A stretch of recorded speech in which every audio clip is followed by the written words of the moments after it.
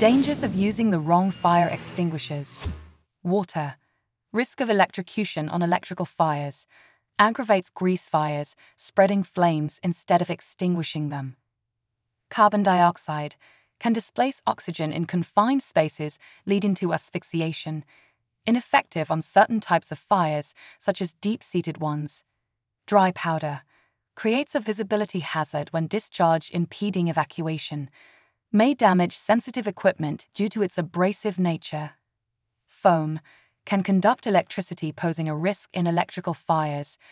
Not suitable for all types of fires, limited effectiveness on certain flammable liquids. Wet chemical. Reacts dangerously with certain substances, potentially causing explosions. Requires proper training for effective application. Improper use can worsen the situation. Fire blankets. Ineffective on large or spreading fires. Using on electrical fires poses risk of electric shock to user. Using inappropriate fire extinguishers can exacerbate fire, endangering lives.